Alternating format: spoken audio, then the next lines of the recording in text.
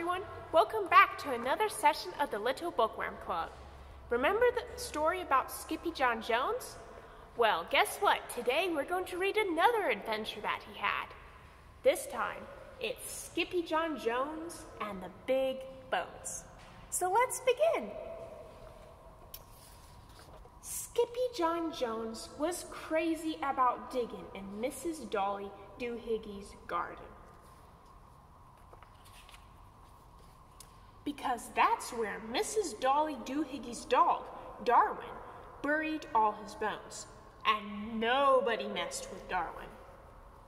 2 yards away, Mama Junebug Jones was hanging wash when her kitty boy blew through the streets like a muddy wind. "Hey, Mr. Pickle Pants," hollered Mama, "don't run with your mouth full." But Pickle Pants had only one thing on his mind. Dinosaurs. "I'm going to be a famous plantologist," whispered Skippyjon Jones, arriving at his room. Then he popped a pickle in his puss. He slapped some glue all over his newfound bone and stuck it onto his model. "And you are going to be my Skipposaurus," he added out loud. "Skipposaurus," declared Mama Junebug Jones, coming into the room.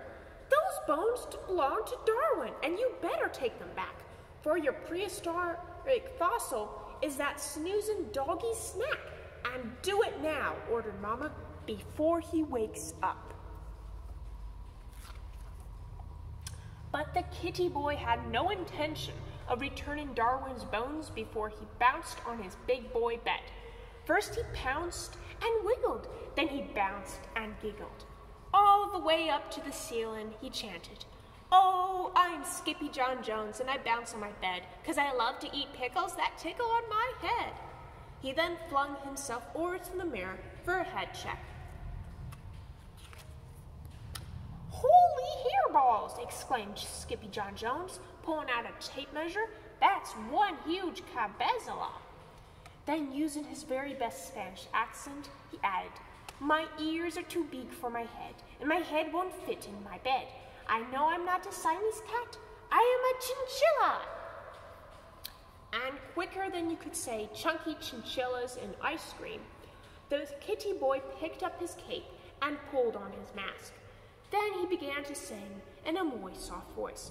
"Oh, my name is Skippito Frisisto, and I hunt for the dinosaurito with giganto ears that's been buried for years under the layers of cemento." At the same time, the kitty boy's sisters, Jujubee, Jezebel, and Jillyboo Junes, were in Mrs. Doohiggy's yard watching Darwin sleep. "This is fun," said Jezebel. "Lots of fun," agreed Jillyboo. "The mostest fun," added Jujubee. But Skippyjon wasn't thinking about Darwin. He was thinking about dinosaurs, and he knew where to find them, deep within his closet. "Whoa," said Skippito, "it's a jungle in here."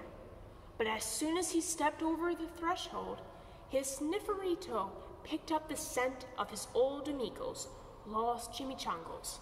"Stinker toes," called out Skippyjon Jones. "I smell you, but I don't see you. It is I, El Skippito Frisisto, the great sword fighter." "Up here, Skippito," hollered the chinchillas. "We are toasting los marshmallows prehistoricos." "Not the prehistoric marshmallows," exclaimed Skippito. "See, dude," explained the doggies, "but they are as bad as rockas." "That's because they're fossitos," said Skippito. "Fossitos, schmossitos," declared Portocrio Tito, the smallest of the small ones. "We want to see los dinosaurs with our own ojos," he said, pointing to his eyes. "Por qué?" asked Skippito. "Because, Bobito," said Don Diego, the biggest of the small ones. "We hear they're really, really big, dude." This news made the chinchillas go insano around the rim of the volcano, singing, "Ding-a-ling, ding-a-ling-to, You are such a skilly Skippyjon. You know what dogs think. If it's good, it must stink. Plus, it's great for the old Sifrito. But right in the middle of their romp, Mount Ichi Goomba blew its top, tossing the doggies right on their rumpitos. But a bump on the rump would become the least of their worries. Because boom, boom, boom, boom, boom, boom, the earth began to tremble and shake. "Terremoto!" shouted Portorito Tito, panic-stricken. "It's not an earthquake, Ito," said Skippyjon, peeking through the bushes. "It's a T-Mexito." And he wasn't the only dinosauro.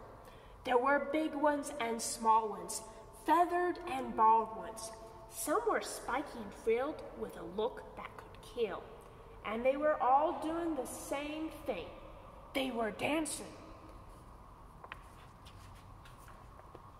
"Ay, caramba, it's the rumba!" cheered the Mechangos.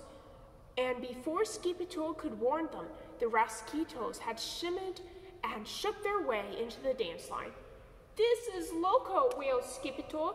"You will be crushed like Crispitos under the dino's toes, Titos." But the puppy toes did not hear. They were too busy singing.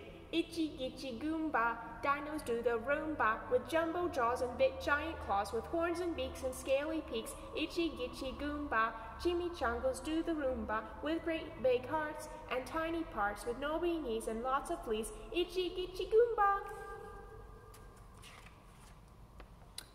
But something had to be done to save them. And quicker before you could say Planciflores, Skippyjon let out a big Jurassical bark. "Ruff! Holy hostaroles," rolled Team Mexico. "I smell the pickle breath of a Skipposaurus. "I am not a Skipposaurus," declared Skippyjon, whipping off his mask. "I'm a chinchilla.